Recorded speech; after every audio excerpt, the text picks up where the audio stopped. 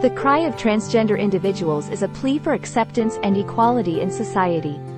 Transgender people face discrimination and stigma, hindering their ability to live authentically.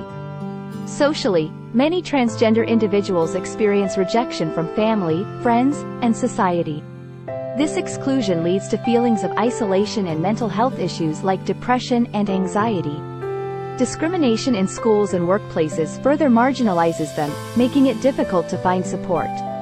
Legally, transgender individuals struggle to have their gender identity recognized.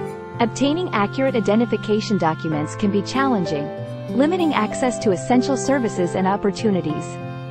Medically, transgender individuals often face barriers in accessing gender-affirming healthcare. Limited access to knowledgeable providers and insurance coverage issues hinder their ability to receive necessary treatments. The cry of transgender individuals calls for empathy and action. Society must work to create inclusive environments where transgender people are respected and protected. This includes enacting laws that safeguard their rights and ensuring access to comprehensive healthcare. By fostering understanding and support, we can build a society where everyone, regardless of gender identity, can thrive.